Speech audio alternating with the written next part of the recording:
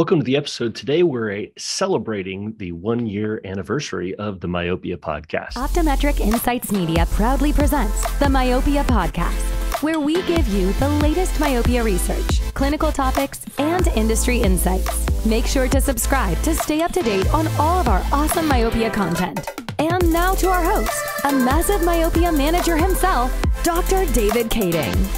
Greetings, friends. It is so great to have you here and be able to share with you the celebration of the 1-year anniversary of the Myopia Podcast launching. We launched it last July 13th, I believe, was the first date that we published, July 13th, 2021. And here we are, July 2022. Excited to be able to share with you where we've come over the last year. Somewhere around 42 episodes have been pushed out for the Myopia Podcast, and we've had some incredible guests. I'm going to go through the entire lineup as the topics that we covered and share that with you. But the response has been overwhelming. I have to say that when I started the podcast, I really started it more for me because I wanted to learn more about myopia. And just my quest for knowledge drove me to do this. I thought maybe if I started a podcast, I could convince some of my friends to talk with me for a half hour, and some of the people that I really looked up to, that I could convince them that maybe I was worth talking to because I had a podcast and I was going to share all that information. And it's made me so much better of a doctor and sharing things. It's shifted how we've practiced optometry and myopia management in my own practice, and it's expanded my view of myopia even beyond where I was a year ago.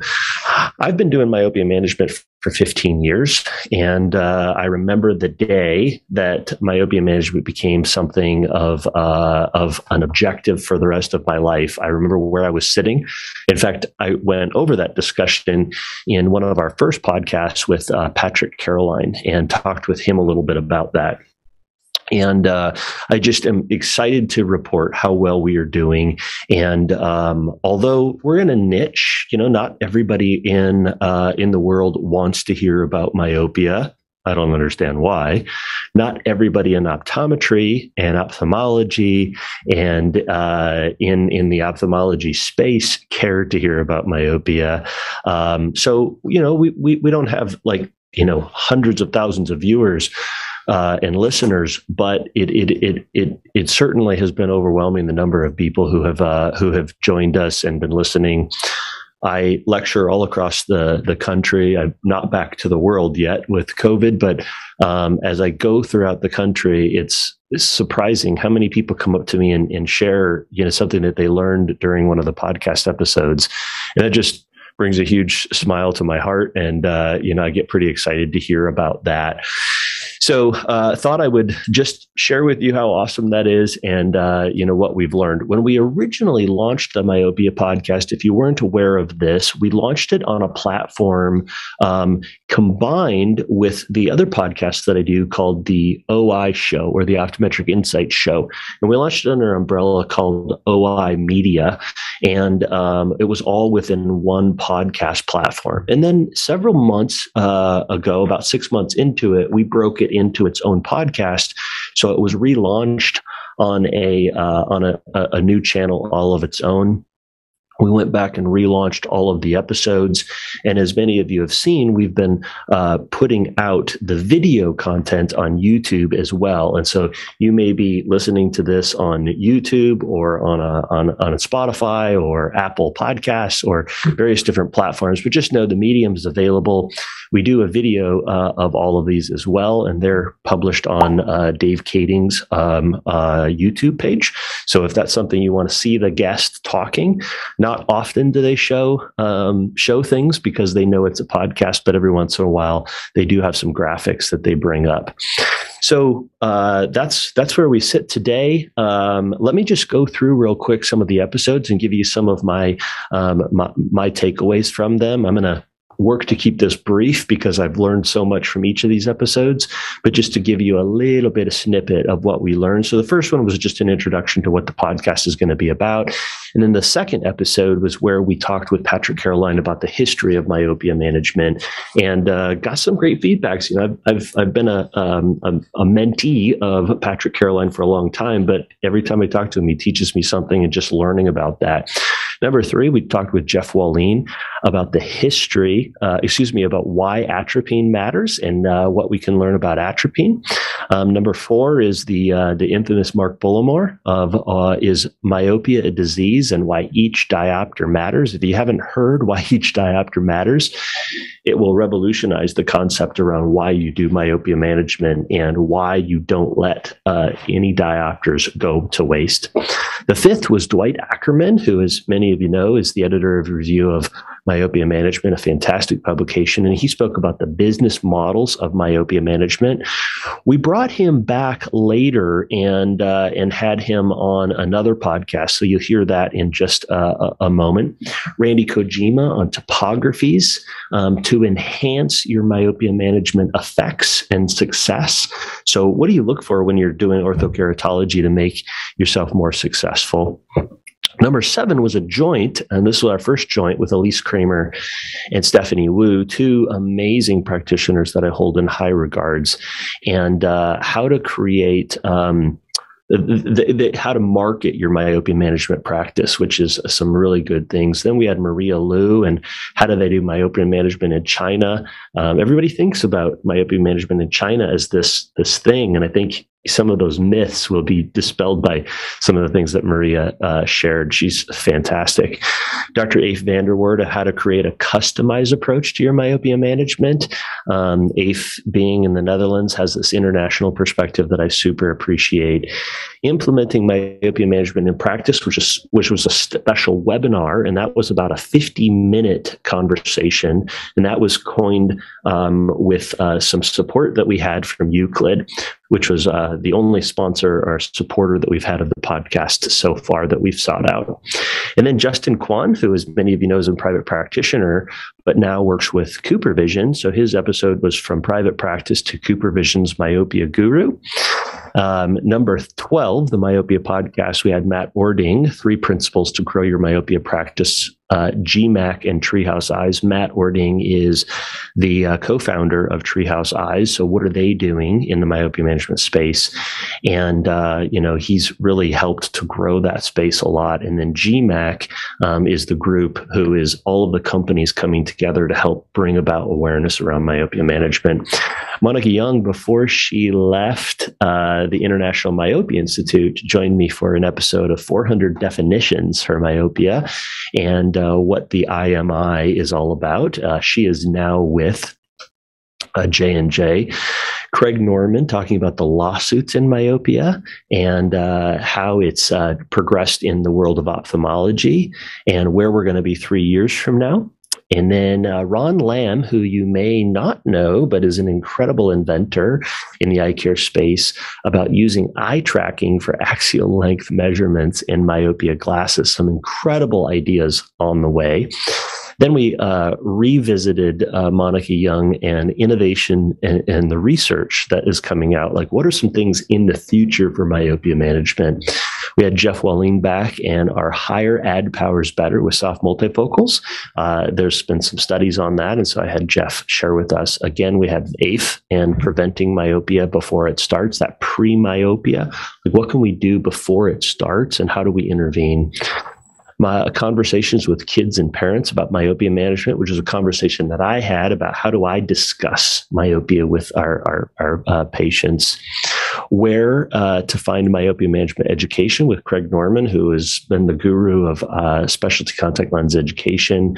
Challenges of topographies and its benefit in orthokeratology. Like what, and that was with Maria, and she's published some data on what topography data do you use and what does it really tell us. Had the wonderful Dr. Ariel Sorenzi setting prices in myopia management. That's a challenging one. A lot of people struggle with how do we get the financial discussions. Dr. Oliver Wu, who is out of Australia, spoke about how to set yourself up as a myopia manager. Like, how do you make yourself different? Like, what does that look like? And then, as I mentioned, Dwight Ackerman came back and spoke about treating myopia holistically. Randy was back using topography to predict the myopia management success. Like, are we able to look at the topography and say, okay, we're going to have better myopia management outcomes as a result of this? And then Joe Rapone, who is the guru of all spectacle lenses for myopia management, came and spoke on episode 26. Episode 27, Other Factors Affecting Myopia, which was a podcast that I did. And then Oliver Wu, again, growing an explosive myopia management practice. And Cheryl Chapman, who is somebody that is an incredible influencer in the myopia space, spoke about the economics of myopia management and setting your pricing with some different strategies, some things I hadn't really ever thought of. We have this global fee, but what about subscription models? How does that all fit in? How do you maybe do an a la carte method? Dr. Catherine Richdale from the University of Houston, talking about astigmatism in myopia management and higher order aberrations affecting it. And incidentally, that is one of our top listened to podcasts. She and Joe Rapone are right up there as the most listened to podcast that we've had. Dr. Andrew Nurkirk, he's this practitioner in Chicago, and he is, I believe, the number one MiSight prescriber in the United States. And his practice exploded in myopia management over the last couple of years. And I just wanted to know why and what he did. So he spoke with us on episode 31. Presenting treatment options to parents was episode 32 that I did. And I had Dwight Barnes on, and developing a myopia coordinator. He has somebody specific in his practice that does all of the myopia management discussions. And so he spoke with us a bit about that, and an incredible discussion we had with Dwight. 3-year data from the LAMP study. That was an atropine study in your patients. That was a review of the literature. I had Dr. Sheila Morrison, who was an intern of mine way back, and just to see how that young lady is just made an incredible name for herself in the eye care space. I love what she is doing. And I love talking to her about how do we talk to pediatricians and teachers and other ophthalmologists about myopia management to grow our practice. I had Joe Brady on. Joe is an optometrist who worked in academia, and then he went he worked in practice, and then he was in academia and growing practices. And then he ran Zeiss and then Tear Science. And now he is running a company called Eureka, which owns Euclid. And we talked about the future of myopia. Joe is a mentor of mine, somebody I super look up to, and just is one of the most brilliant minds. So I loved having Joe on for episode number 36. Moshe Mendelsohn, how to bring myopia to the forefront of your practice. Moshe he's set this side of his practice apart, where he has this wing of his practice specifically set aside for myopia management. Really cool to see. Tan Mai came in for episode 38, and best practices in growing your myopia practice. So that was a really cool episode, talking about things like having tickets in the office and having various different prizes and so forth. And then at the time of this recording, we haven't launched the other episodes, but one of them will be Paul Chamberlain talking about the 6-year data on MiSight. We had Selena Chan and Natalie Chai talking about some incredible things with regards to myopia management and how we really should be thinking about the future and future things to be worried about with our patients. So we have a lot of incredible data. Tim Early, Brianna Rue, Philip Chang. These are all episodes that are on their way to you. I've recorded them, but I'm just really, really stoked to be able to share them with you. Thank you for coming along with me in this journey on the Myopia Podcast. As you may guess, this is a lot of work, but it is so much fun. And I hope if you continue to share with me on social media, if you continue to share with me ideas and things that you want to hear, I think we can keep going for, another year, maybe 2 years, we'll see. But I'm just having a blast learning. And that's why I really wanted to set this podcast up. We've got some great ideas that are coming in the future. I'll hopefully be able to share them with you in the next couple of months of some additional resources that we may have available and additional partnerships. And I wanted to thank you and revisit with you where we are with 1 year of incredible data. Happy birthday to the Myopia Podcast. And thank you to all the people who have supported and helped share the information, who have subscribed and listened to prior podcasts. I was giving a lecture recently at a meeting, and somebody said, I hadn't heard of your podcast, and had a 5-hour drive. And so they were, go back and listen to all of it. And that's the reason why we do this, right? If there's a way that we can make a practitioner more impactful for their patients so that we can reduce the progression of this devastating disease that can be stopped. What an incredible opportunity. So hopefully you've enjoyed some of these episodes half as much as I've enjoyed listening and learning. And we'll see you next time on the Myopia Podcast. This podcast was brought to you by Optometric Insights Media. If you enjoy our content, please leave a 5-star review. And don't forget to subscribe for more great episodes.